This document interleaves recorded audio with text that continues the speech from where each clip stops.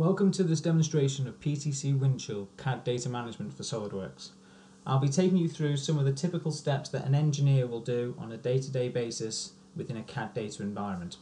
The first thing I would like to do is just review the current data that we have in the system and the capabilities available.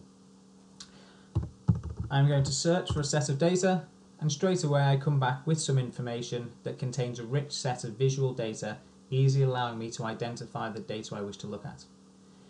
I'm going to pick this assembly, which is going to take me in and show me the structure, where I get a clearly defined bigger visual aspect of it, as well as the structure down the left hand side. This allows me to interrogate the data by either selecting it in the model tree, which then highlights it in the visual area, or by selecting a component in the visual area and highlighting it in the structure.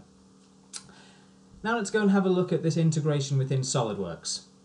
In the background, PTC supplies a Workspace Cache that allows a user to work locally on their data. Here we can see that this workspace contains no particular data available, because as we work within the Solidworks environment, we'll see this start to be populated. I'll be working on Solidworks 2014, and the current versions of Solidworks are also supported moving forward. So let's look at working on that same set of data. Windchill integrates directly into the Solidworks environment, giving me the capability to navigate and go and find the data as I see fit. So I'm going to carry out and open up this assembly, and here we can see as I'm going to get notifications in the bottom right clearly showing me what is actually happening in the background within the data management environment. I'm just going to carry out a few modifications onto this particular design, particularly just removing the tabs at the top because the design has evolved for what's actually required.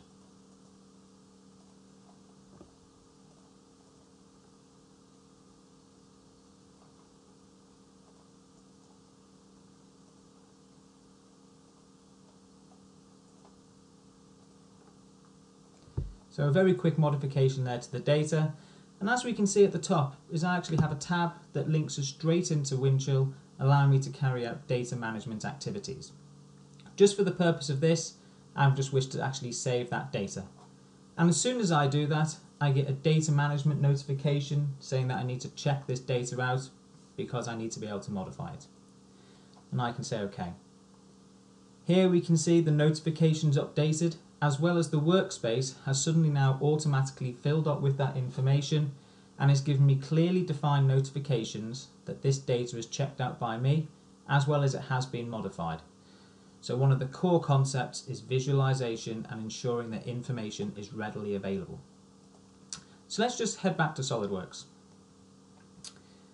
And here I'm just going to move back to my assembly.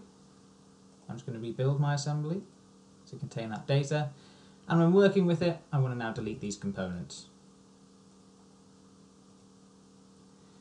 So modified an assembly and a component. Now I've finished with this data, I want to check it back in to make it available to other users. So I'm just going to carry out a check-in, and the data has automatically been modified and checked in with the same data notification options becoming available.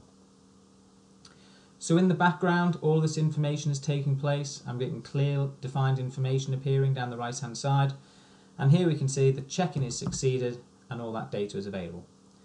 That will then allow me now to actually close down Solidworks because I've finished with my work and also my data management interface.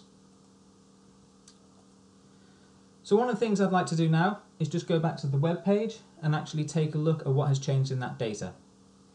Here I can go and select the history, and we can clearly see at the top here that I have a new version, A.3, that has just recently been modified. This will also allow me to actually go and take a look at the structure change here. So within that same environment, we can see that the structure down the left hand side has changed, as well as the visualization information has changed, and those components no longer exist. I'd like to thank you for your time and consideration.